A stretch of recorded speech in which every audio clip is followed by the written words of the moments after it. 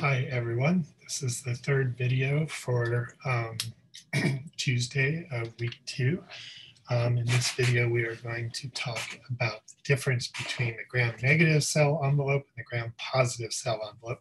So our last video ended after we had explained the structure of peptidoglycan and sort of the mesh network that created around the cell. Want to start this one just talking briefly about the gram stain, because we've already said last week that the gram stain differentiates cells into gram negative and gram positive. And then the next thing, of course, is we're going to talk about what the actual structural difference is between gram negative and gram positive cells. So just a reminder, the way the gram stain works is that you fix the cells so they're dead, they're attached to the surface of your slide, and then we add crystal violet, and all the cells, whatever kind they are, will take up the crystal violet and they would be purple.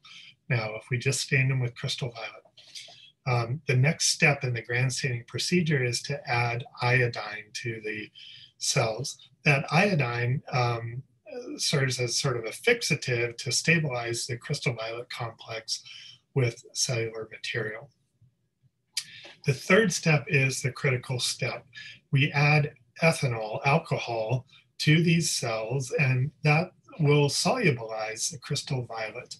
And this is where the differential part of the gram stain comes in, because gram-positive cells will still, even in the presence of ethanol, as long as we don't get carried away with it, the purple dye will still stay attached there in a stable complex, whereas in gram-negative cells, they won't be able to hold on to the crystal violet, so they will lose the color, right?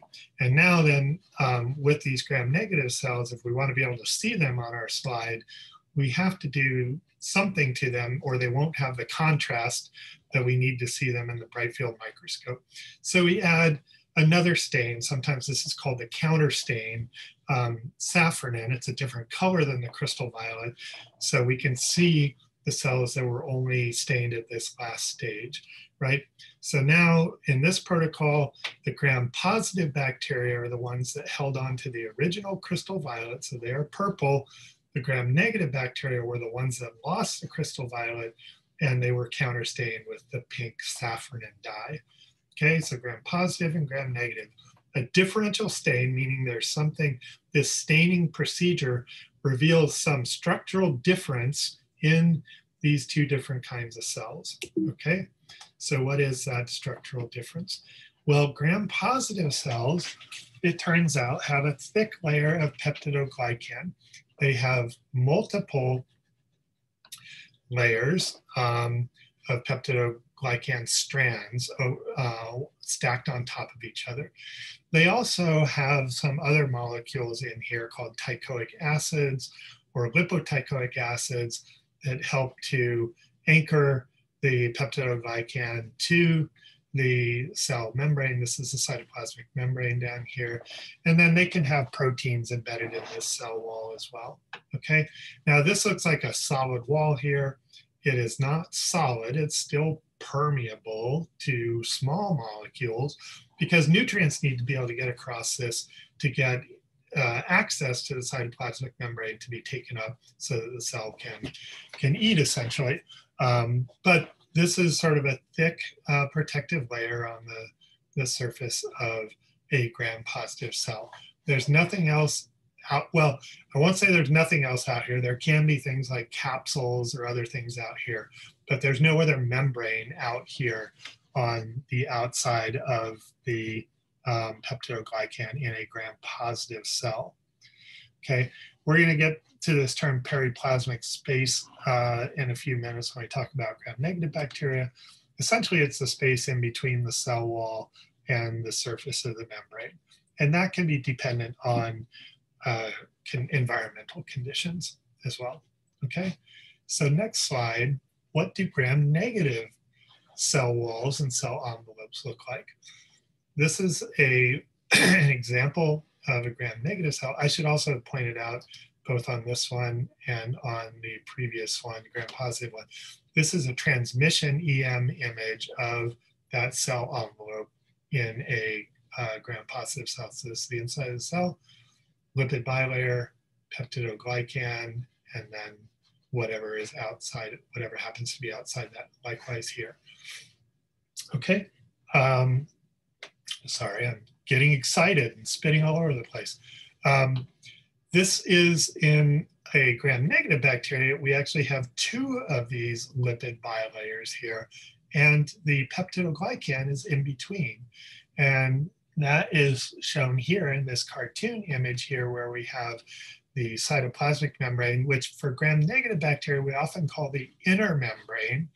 Then we have a layer, maybe a couple layers of peptidoglycan, but much thinner than the multiple layers in the gram-positive bacteria. And then here we have another membrane. This is called the outer membrane, all right? This outer membrane, the inner leaflet of that outer membrane, that outer bilayer, the inner leaflet of it, dang it, my phone keeps ringing, sorry, is made of similar phospholipids to the inner membrane or the cytoplasmic membrane, whereas the outer layer is made of a very different kind of lipid that I'll show you in a second here, right? So two membrane layers, an inner membrane and an outer layer with a thin peptidoglycan layer in between. And the space between the two membranes in a gram-negative bacteria is referred to as the periplasm. And this is typically larger than it is in a gram-positive bacteria, okay? All right, so looking at the outer layer here, this special lipid a little bit more, we see that it's a different kind of lipid, okay? So it has this conserved lipidase structure here.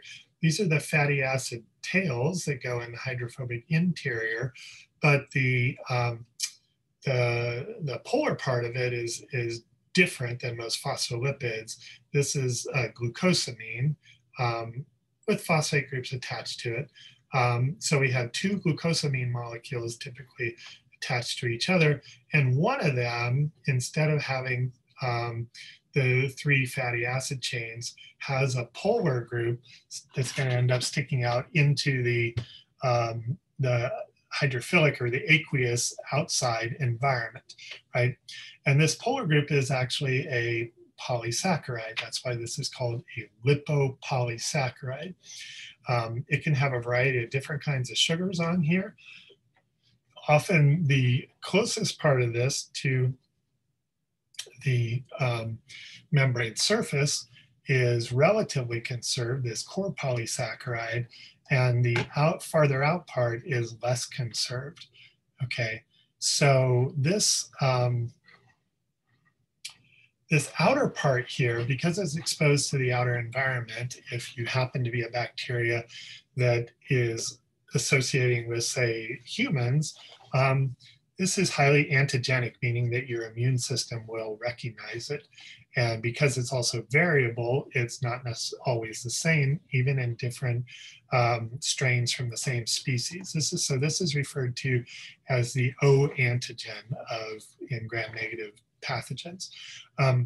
One other point here is that this entire structure here is also referred to as endotoxin, because it is recognized by components of our immune system as an inflammatory molecule.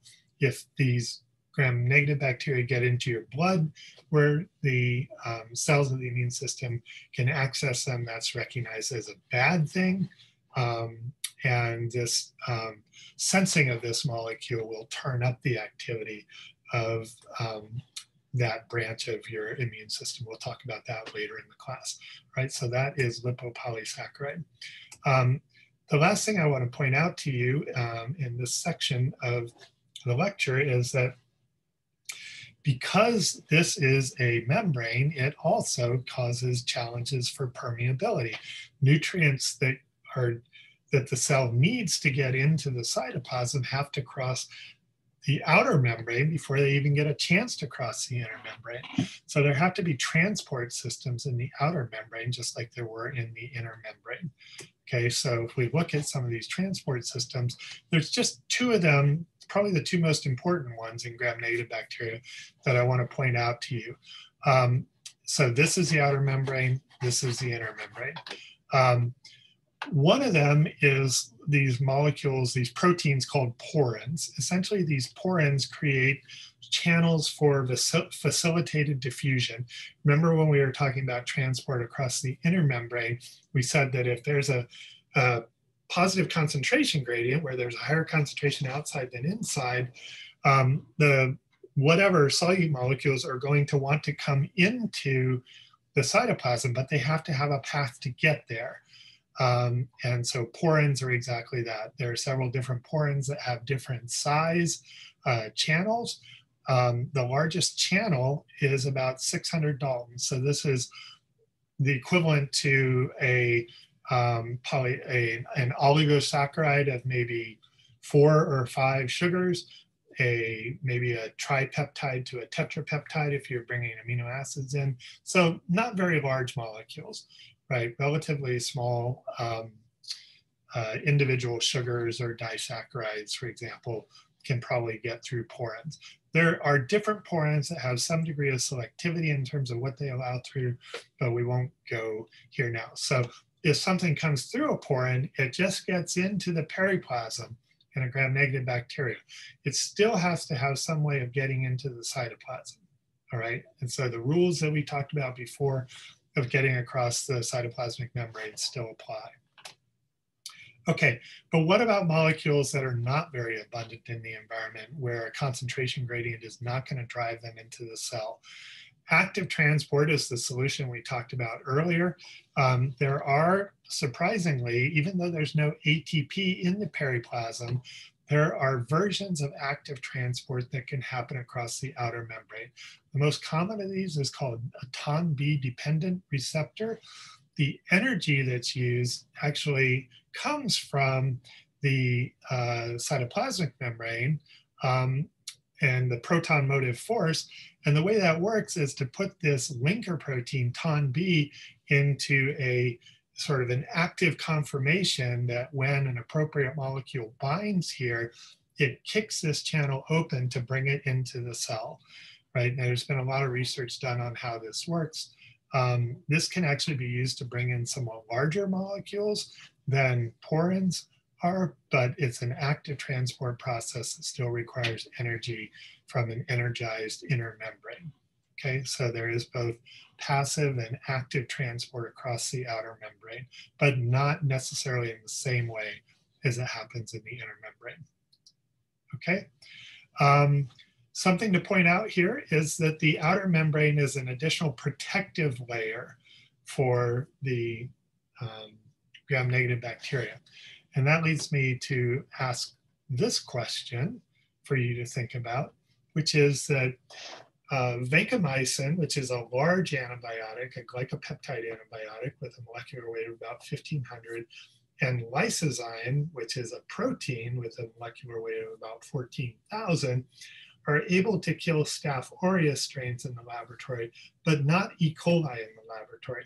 So given some of the things we were just talking about, why is it that Staph is susceptible to both of these and E. coli is susceptible to neither of them? I'm going to end this lecture on that note.